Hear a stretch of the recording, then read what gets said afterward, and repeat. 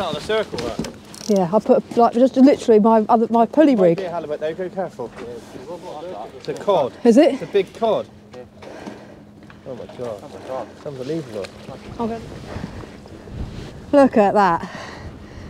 That was literally lowered straight down the side of the pier. Welcome to the start of day 6 in Norway. It's our last day fishing today, and we've come back to a pier that we fished a couple of times already this trip, and we're hoping there might be some big fish passing through. I'm actually fishing mixed tactics today.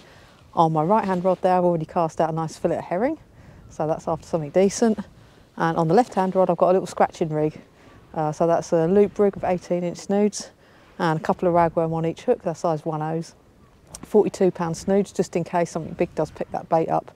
And again, I'm using the saltwater champions because they're a nice strong hook for their size, just in case that big fish comes through on the ragworm bait. So yeah, and the herring, that's on a 5-foot pulley rig with a 4/0 circle at the top, 5/0 J hook at the bottom. And we'll take a look at those a bit later on. But the sun is out again at the moment. It's meant to rain later, but hopefully that'll hold off. And hopefully we'll have a good day. So if you've been enjoying my Norway videos, please click like, and I'd absolutely love it if you could subscribe to my channel. Yeah, I've already got about 950 subscribers and I've only put a few videos up, so very, very happy with that. Thank you for everyone who's clicked that subscribe button, it does mean a lot. And yeah, please leave any comments, questions in the video after the... Let me try that again. Clearly I've been spending so much time fishing, my brain is not in gear. If you've got any comments or questions, please do leave those underneath the video, and I do try and reply to just about every comment, even if it isn't straight away. But yeah, they're all appreciated. So thanks everybody. Let's see if we can get some fish on Norway, day 6. So I thought I'd have a little go at some shadding, and we have a coalfish. Look at that. It's not much bigger than the lure. I'll get this chap unhooked, chuck him back. Well, the ragworm baits have been out quite a while now and I haven't had any touches on them, but we are absolutely surrounded by those coalfish that we saw. We might catch one earlier on the shad. They're just everywhere. Every direction we cast a shad, there's coalfish swarming on it. So I've put the shad down because I've had a few, and to be honest, it's so easy. A little bit boring catching tiny little coalfish over and over again. So yeah, I'm going to reel these ragworm in, see if the coalfish have stripped it, and I'm going to chuck a herring bait back out on that. And then I'll rebait my rag rig, ready to go out when I reel the other one in a bit. But yeah, we'll keep fishing, keep trying, and hopefully something's going to come through here, knowing all these coalfish are here, and wanting to eat them up and find our baits. You might be able to see all the coalfish down there, feeding on bits of fish that have just come out of the factory behind us. Let's try moving over here a bit.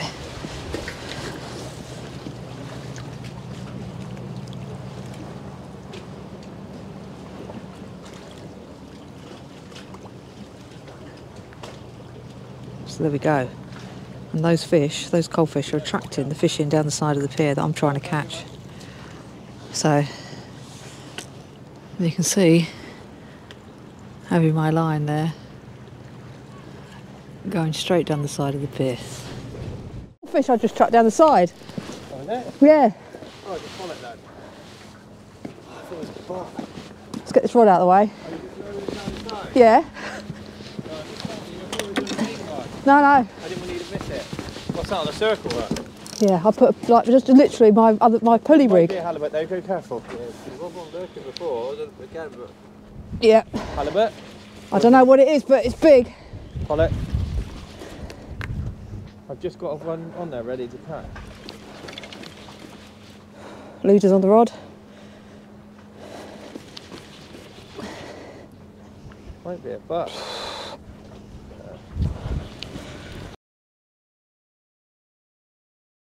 Big one. You might need the gaff. What did you do? Just lower it down? Literally lowered it down. It's a cod. It's a cod. Is it? It's a big cod. Yeah. Oh my god. Oh my god. It's unbelievable. I'm going to need some help.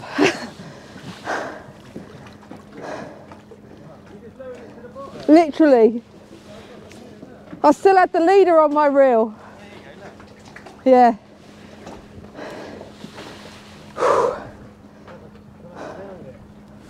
Gonna be doing that again.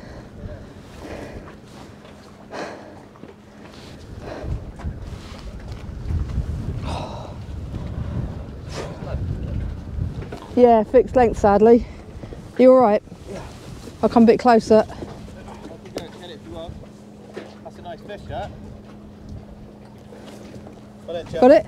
Yeah. Thanks. That's the biggest fish you caught this trip? Yeah. Probably 10. Have to weigh it. Now look at that. That's a tenner. That is massive. I reckon that's double, yeah. Stop swearing on camera. So I'm not on camera. I didn't have time to turn it on. Oh, you said I was going to put it on for you. Oh. Oh no, I am on camera.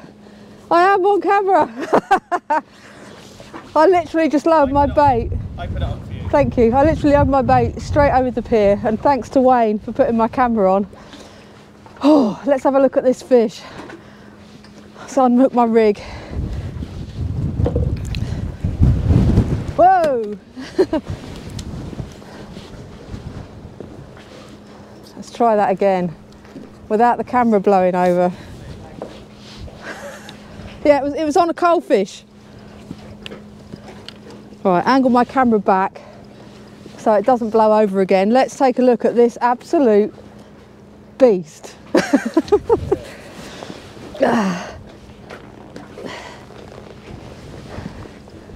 Look at that. That was literally lowered straight down the side of the pier. I saw this, well probably this fish, when I was just trying to catch a little coaley again down the side on the shad. And a big fish appeared out of nowhere, so I lowered my herring bait straight down the side. Was it coaley? It was either coaley or herring. Whatever it was, it doesn't matter, because I'm very, very happy with that fish. Oh. So yeah, I'm going to get this guy unhooked and sort him out. Woohoo! Oh. Nice fish. Well done.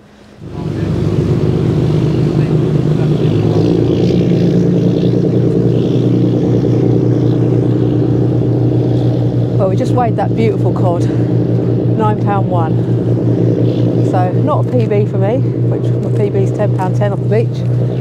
But a beautiful fish.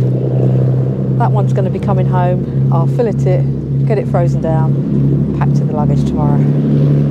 So I'm going to try that technique again, just literally dropping one over the side, see if we can pick up another beast.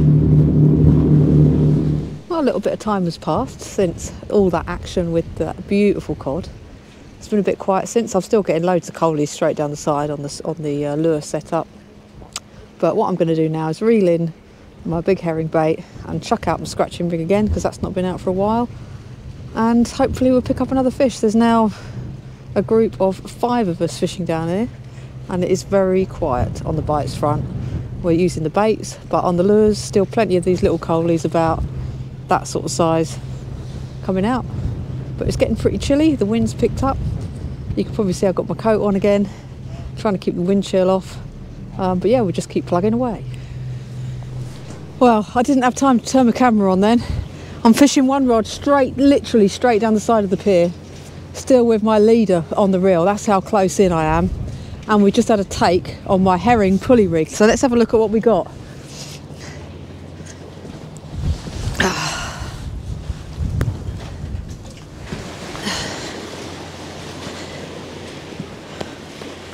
There we have a beautiful coalfish. Pristine condition, lovely markings, and that certainly got the adrenaline going and warmed me up in this chilly breeze. So yeah, stunning fish. Not the biggest, but certainly very welcome. Cool, whoa, it's making a bid for freedom. That's going to get my coat nice and filthy. So yeah, there we go, woohoo! I'm absolutely smothered in it. Yeah. So there we go. We've just given him away, and coming in at £4.8. That's a PB for me, so I'm very happy with that fish. And, whoa, It's still lively. £4.8, and we'll get this one sorted out and we're good to go again. Get some more baits out. There's the local ferry coming back. I suppose you'd call it a taxi boat really rather than a ferry, taking people from A to B across the fjords. There's not been very many passengers on it. Oh, I just had a bite on my rod that's straight down the side. Let's keep an eye on that, while I also keep an eye on the little taxi boat ferry.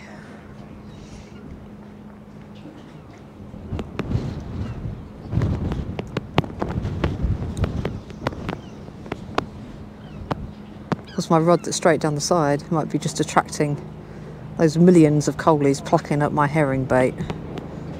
So I'll have to check it soon to check I've still got some bait left on there. Now it's going to look like this ferry's going to come quite close to us, but thankfully it's just going to park up down on the right over there and not come through our lines, hopefully. Certainly hasn't yet. And the driver does give us a smile and wave sometimes when he goes past.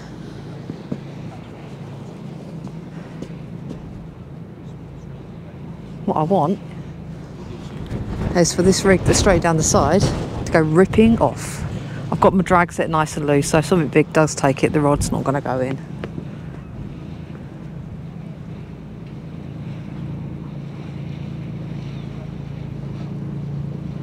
Twitch, twitch, twitch. That's probably those tiny little coalfish. There must be a million of them down here in the sea in front of us. Because as soon as we drop a lure in, you can pretty much catch one every cast.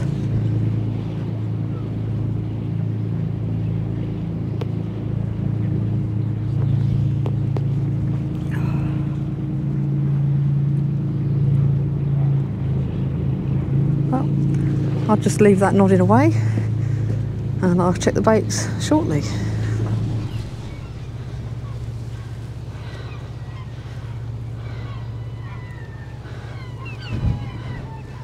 Now, isn't that cute?